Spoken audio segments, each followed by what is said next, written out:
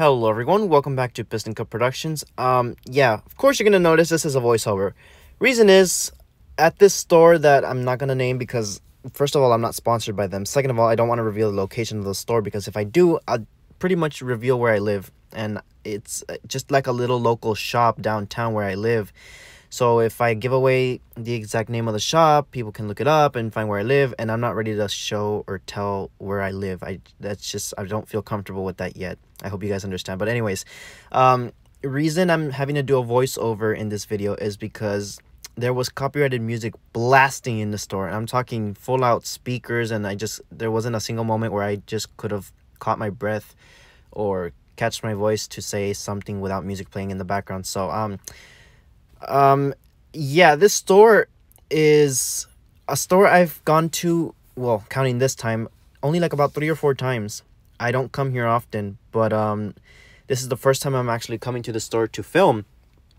And boy oh boy, what an experience it was. The amount of things I found there that were cars related, my bad.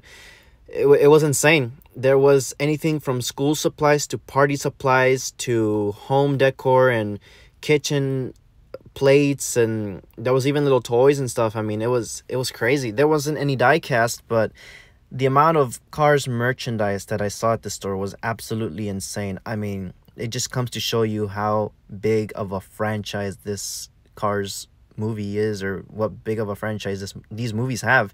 Because look at the amount of stuff they have. I mean, there are things that I found today at the store that, holy crap, I would have never have imagined even existing. Like, there was a shit ton of designs on bags, and I mean, it is just crazy. I mean, look at that little bucket right there of Halloween. I didn't even know that thing existed.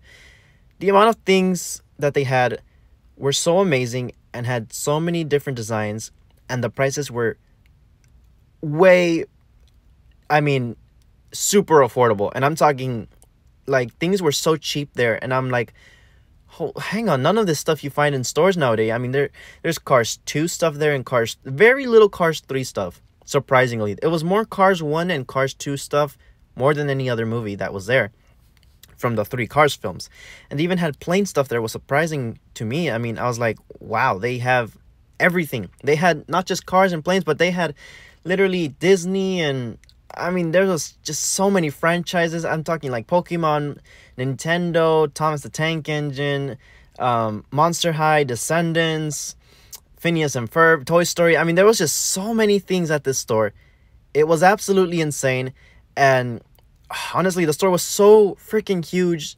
I didn't imagine it to be this big. Last time I came here, I never knew it was this big. Now that I'm coming here to film, I mean, I was alone and it was early in the morning. The store was super empty. There was no one, which was good. I was able to get some good shots with no one there because, you know, I had every aisle to myself. There was at least 5 to 6 aisles I counted of just car stuff alone.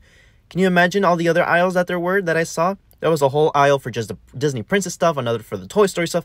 But honestly, it seemed like the Disney Princess stuff and the Cars stuff had the biggest aisles overall.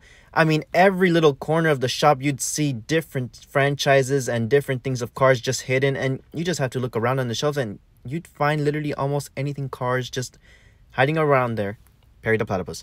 Anyways, I mean, there was these little sticker booklets and I was like, wow, hang on, I've never seen these before. Are they real? And I mean, from my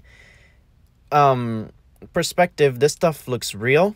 But I got to tell you, there was some things that I noticed that were straight up knockoffs. You could just tell right away, especially when we get to the toy aisle, which is later on.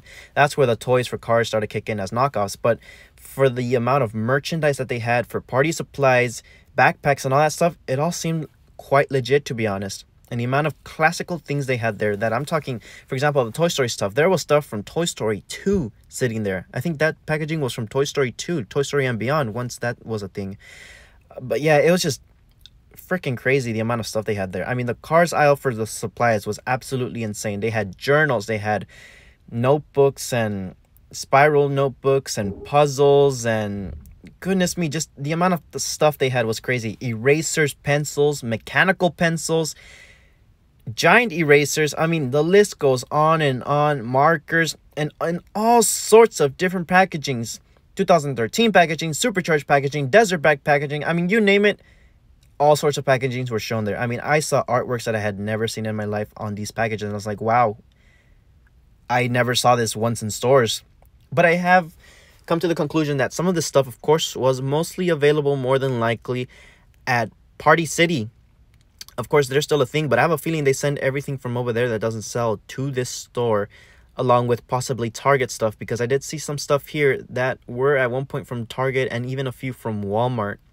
It was mostly plates and a few other things that I saw that are later in this video, like tissue boxes of cars and little tissue packets, like pocket-sized tissue little packages. I would see those all the time at dollar stores. So this is pretty much, how do I say this, a dollar store, but a premium dollar store. That's the best way of putting it, because they have, goodness me, everything. Their toy section was probably the most disappointing, though, because there was really not many good things for cars. It was mostly just like tops and like little knockoff cars of Mater and McQueen. But there was some official car stuff there that I saw that were from Cars too. There was like these talking plushies that were pretty official. But yeah, it's just a crazy story. I mean, look at that. Those magnets, I would have never imagined seeing those. Those jumbo pencils are amazing. Look at those notebooks. 3D pop-out artwork. I mean, that looks fantastic, doesn't it? And then the packagings. It just screams nostalgia, doesn't it? I mean, look at that pencil case. I believe that was a pencil case, yeah? But, goodness me, I just wish I was able to talk in store. I would have been able to if there wasn't copyrighted music playing. But, of course, I wasn't able to because there was copyrighted music going. Which reminds me, sheesh, even if I did start talking in the store, I would have probably gotten fried into the point where I would have left the store. The store was so sketchy. I don't think I planned to go back. I didn't pick anything up.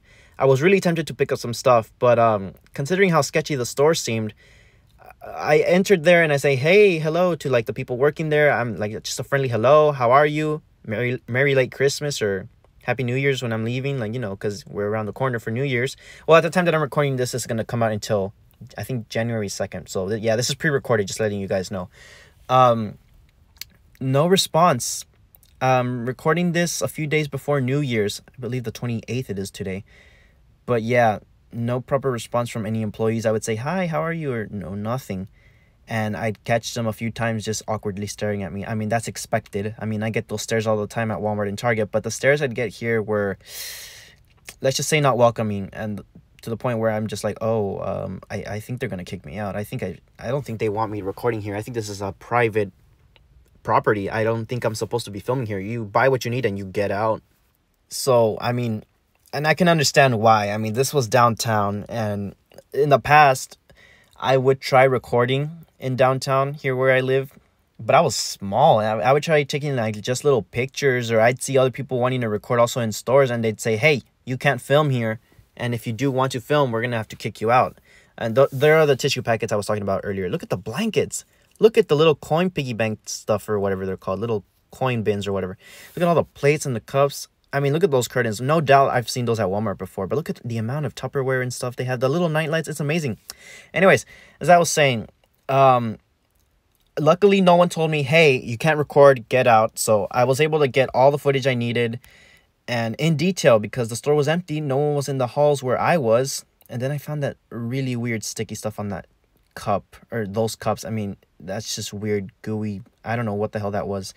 But yeah, nonetheless, that store, craziest store I've ever been to with the amount of merchandise that they have in there.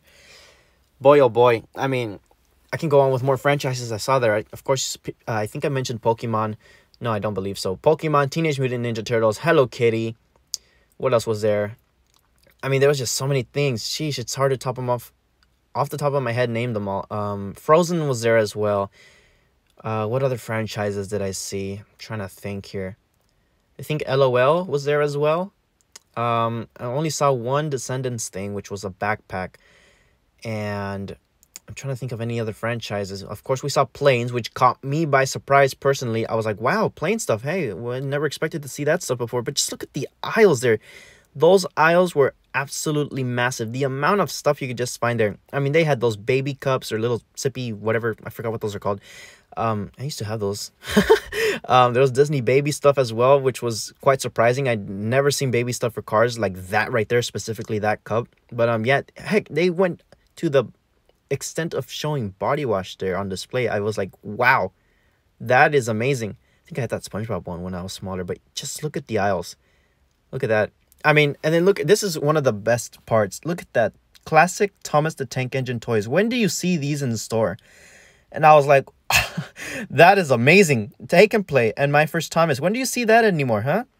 And this was the car section for the toys. And like I'm telling you guys, there wasn't much. This was pretty much the toy section for cars. Not a single die cast. It was mostly just little, like that little, just random plasticky weird stuff. I mean, they were all official things. It just came down to like 2 products that were knockoffs, which it'll appear on the screen right now. Where is it?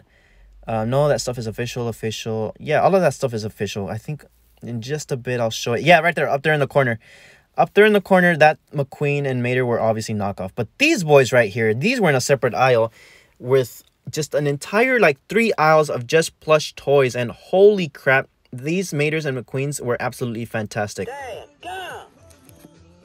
Can you do me a favor and scratch my bumper? Hey, is my teeth straight?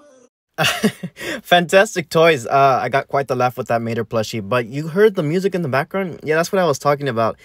I'm hoping I don't get copyrighted just from that one little clip of music. But yeah, pretty much this was going to be in the last hunt video that I posted, but pretty much I just posted it as a separate video because this store was a lot.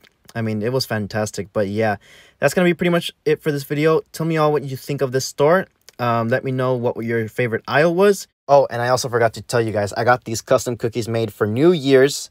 And oh my goodness, everyone at the party, because we had a New Year's party, everyone loved them. They were freaking delicious. I got them made by Oreo because, you know, they're Oreo cookies, but with my custom flavor. They were white vanilla dipped in fudge, or white fudge dipped, and then with red and yellow sprinkles with the Piston Cup Productions profile pic on the top of the cookie. And goodness me, they were delicious. But anyways, thank you all so much for watching. Happy New Year from everyone here at Piston Cup Productions. Wishing you all a happy and safe 2021. See you guys next time.